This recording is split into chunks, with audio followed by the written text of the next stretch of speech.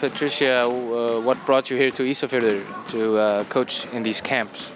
I actually just wanted to help do some community service overseas, and I wanted to help out, so I had Peter and a lot of people to help me to get across here and to be able to do some good things for the community and for the kids.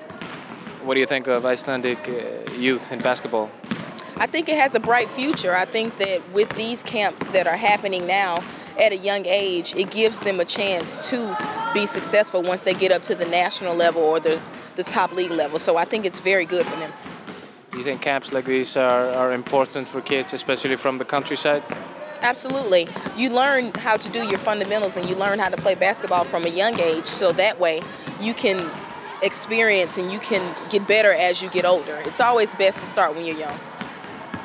And how do you like Ísafjörður? Well, what I've seen of it, I do like it. I want to experience a lot more. I heard the mountains are a little cool, so I really want to do that, and I really want to explore, get on the boat a little bit, and we'll see what goes on.